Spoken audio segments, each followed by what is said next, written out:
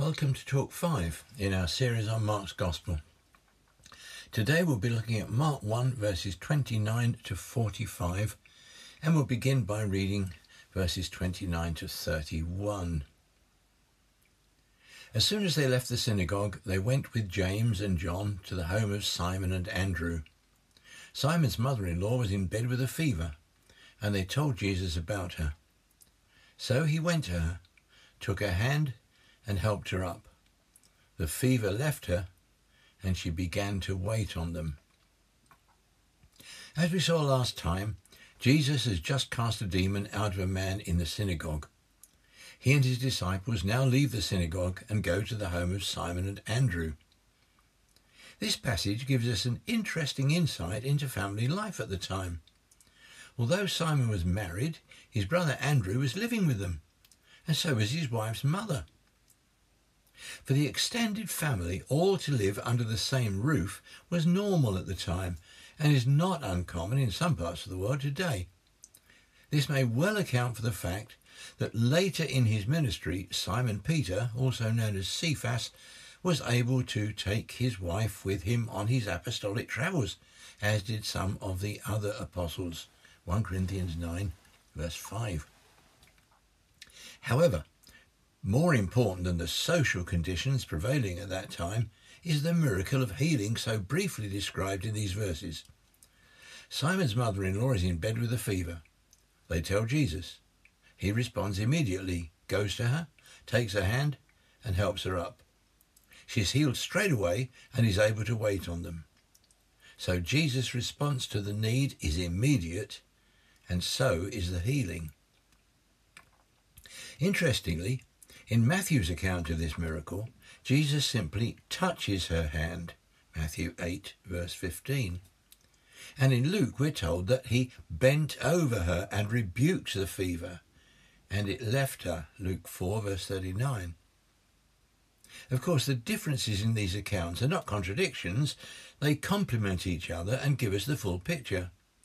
They all show his willingness and power to heal. Sometimes Jesus healed with a touch, and others with a word of command. In this case, he does both. I've often preached about this miracle, usually from the passage in Matthew, and have commented that in many ways his word is synonymous with his touch. God touches us with his word. On one occasion in March 2009, on a visit to Portugal, where I was teaching for a week in Mount Hope Bible College near Lisbon, I was asked to do a weekend of teaching in a place called Tomar. On the Sunday morning, I was preaching about the power of Jesus and how he healed people just by touching them. I explained that today he often touches us through the message that is preached, and that he could touch and heal people now, even while I was preaching. While I was saying this, I noticed a woman in the second row who was quietly crying. As soon as the service ended, this woman came to me and spoke to me.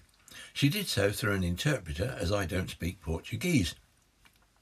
She insisted on showing me the lower part of her leg, which for some time had been very swollen, had caused her great pain, and which had been greatly discoloured. Her friend, who interpreted for her, confirmed that this was all true. However, during my preaching, the swelling had gone down completely. The discoloration had disappeared, and she was no longer in pain. Her tears were tears of joy. She pulled up her trouser leg and revealed a perfectly normal ankle. There was no evidence that she'd ever had a problem. God touched her through his word. Now verses 32 and 33. That evening after sunset, the people brought to Jesus all the sick and demon-possessed. The whole town gathered at the door. And Jesus healed many who had various diseases. He also drove out many demons, but he would not let the demons speak, because they knew who he was. We saw last time that in verse 28, after Jesus had driven the demon out in the synagogue, the news spread quickly throughout Galilee. This is demonstrated by the immediate effect on the people of the town. In fact, the whole town gathered at the door. It's understandable that people who are suffering will flock to someone who is able to meet their need. But sadly, this doesn't always lead to genuine conversion, as the story of the 10 lepers in Luke 17:11-19 makes clear. And as we saw last time, the miracles Jesus performed in Capernaum did not bring the people to genuine repentance. In the New Testament, miracles almost invariably attracted the attention of the crowds, and the same is generally true today, though their effect seems to vary in different cultures. For example, in Africa, multitudes used to gather at the evangelistic and divine healing crusades conducted by Reinhard Bonnke.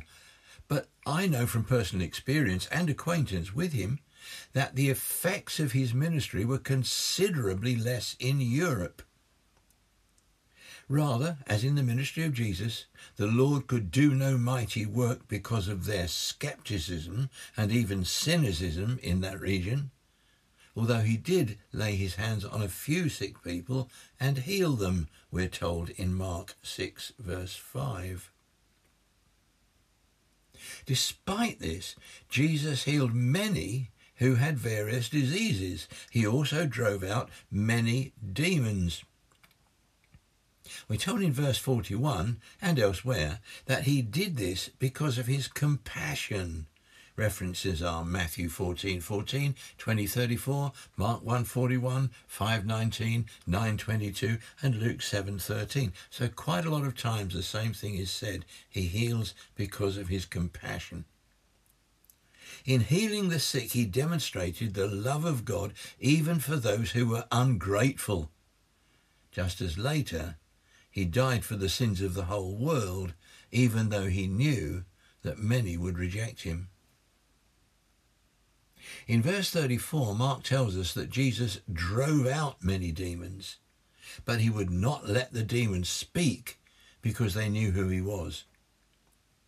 We've already seen one example of this with the demon-possessed man in the synagogue in verses 24 and 25. Jesus tells the demon to be quiet because it knew who Jesus was, the Holy One of God. James 2:19 shows us that even the demons believe and shudder. They believe, but they do so grudgingly. Jesus silences all such testimony. He looks for a voluntary and glad acceptance of who he is, as the truth is revealed by the Spirit of God to those who repent and come to faith in him as their Saviour. Finally, in Matthew's account of these miracles, chapter 8, verse 17, he says that Jesus performed his healings to fulfill what was spoken through the prophet Isaiah. He took up our infirmities and carried our diseases. This is one of the proof texts used by those who believe that Jesus died for our sicknesses in just the same way that he died for our sins.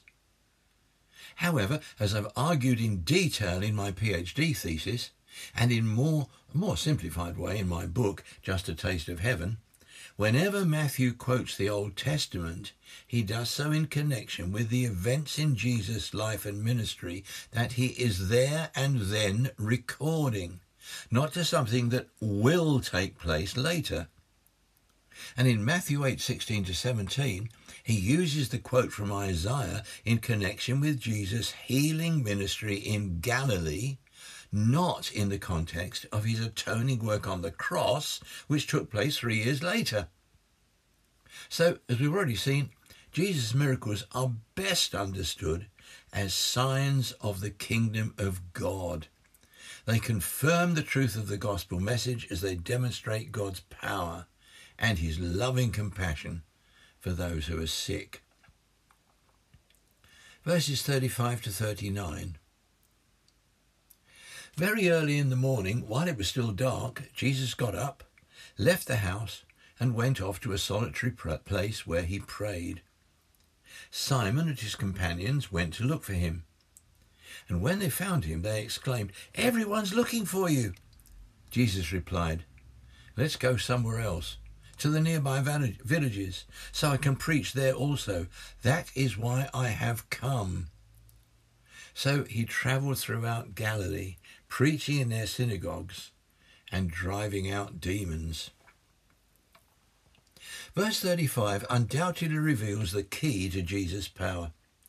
Although he was the Son of God, remember verse 1, and although he'd been baptized in the Spirit, verse 10, he still needed to spend time alone in communion with God. He got up very early, he found somewhere to be alone, and he prayed. It was surely on these occasions that he received revelation from God about everything he was to do. In John 5:19, after he has healed the man at the pool of Bethesda on the Sabbath day, he says, "I tell you the truth, the Son can do nothing by himself. He can do only what he sees his Father doing, because whatever the Father does, the Son also does." This surely makes it clear that even Jesus could not tell God what to do. And we, as his disciples, are to follow his example. We're God's servants.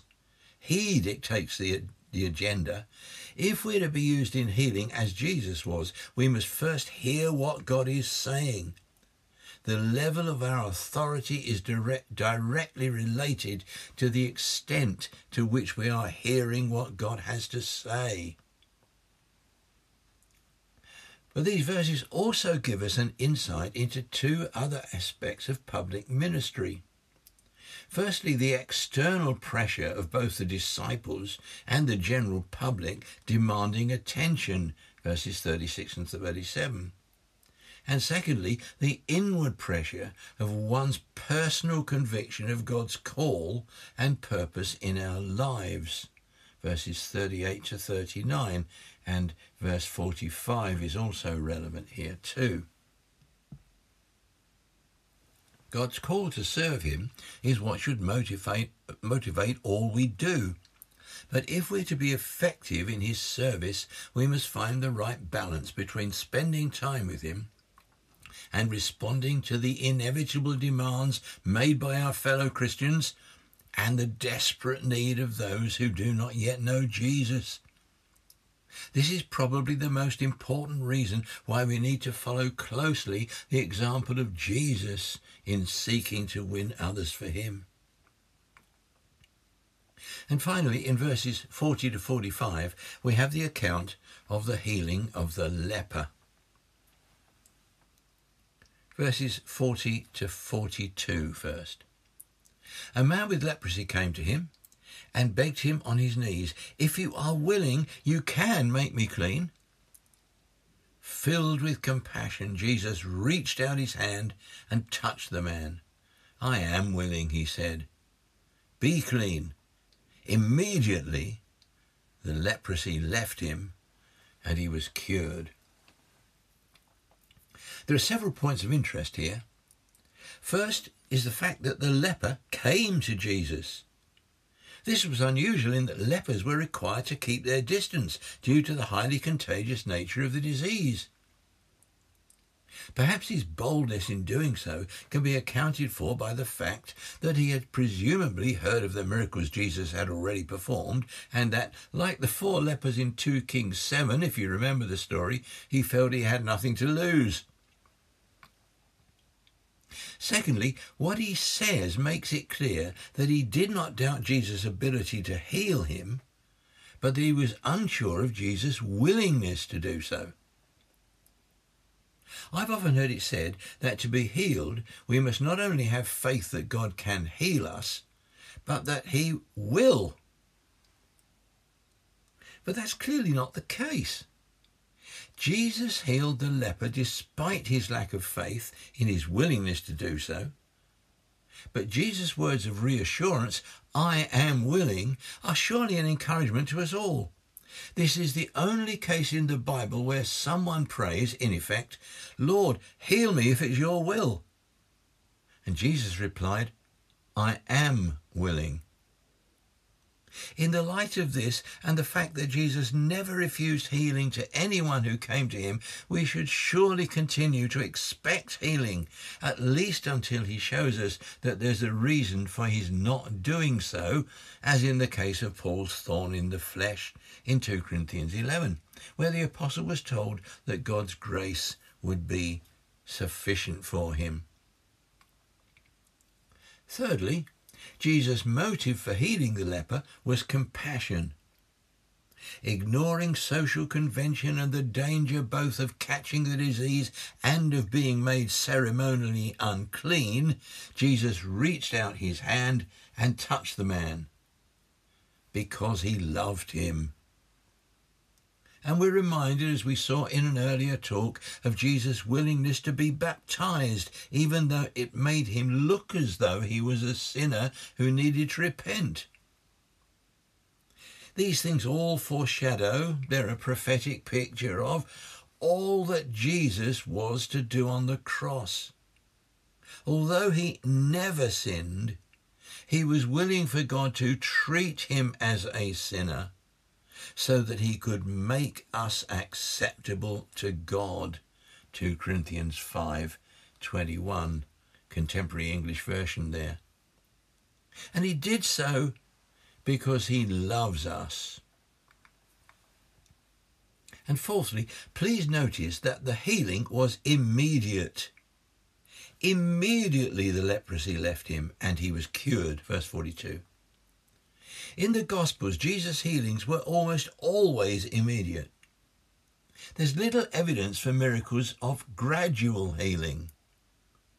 Admittedly, in Mark 8:22-26, the healing of the blind man was not instantaneous, and the 10 lepers who came to Jesus for healing were all healed, but it was only as they set off to see the priest, as Jesus commanded them, that on their way they were healed. Luke 17:14. However, it's clear from the context that these healings occurred almost immediately, or at least very soon after Jesus had ministered to those who were suffering. This doesn't mean, of course, that God may not sometimes have a purpose in gradual healing today, but healings really need to be immediate if they're to fulfill their purpose as manifestations of the kingdom of God and as signs confirming the truth of the good news of the gospel. Now verses 43-45.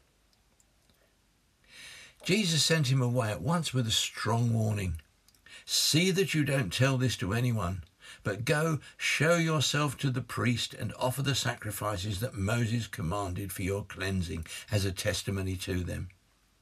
Instead, he went out and began to talk freely, spreading the news. As a result, Jesus could no longer enter a town openly, but stayed outside in lonely places. Yet the people still came to him from everywhere. Why did Jesus tell him not to tell anyone about his healing? Because he didn't want people to come to him simply for the physical benefits they could get. He had compassion on the sick and never refused healing to anyone who asked for it. But he didn't go looking for the sick and the demon-possessed. He didn't advertise his healings, nor did the apostles in the book of Acts. His miracles, if anything, advertised him. His priority, as we've seen, was to take time to hear what his heavenly Father was saying. So he tells the man that he's healed to obey the law of Moses in Leviticus 14 for the priest to examine him and confirm the healing. We might have thought the man would have gladly obeyed Jesus' instructions out of sheer gratitude, but instead he does the opposite. We're not told why, but whatever the reason, his enthusiasm to tell his story didn't help the cause of the kingdom of God. The proclamation of the good news of the kingdom of God is demonstrated with miraculous signs and wonders, but his kingship doesn't take away our freedom of choice or our responsibility to obey him. And surely the greatest evidence that Jesus is Lord is in the obedient lives of those who profess to follow him. If we want Christ's kingdom to be extended, we must do things his way. So finally, 7 key points to summarise what we've been saying. 1. Jesus' authority to heal sprang from the time he spent in communion with God and his obedience to what God revealed to him. 2. The purpose of Jesus' healings was to confirm the good news of the kingdom of God and to show his compassion for suffering humanity. 3. His healings as signs of the kingdom were immediate rather than gradual.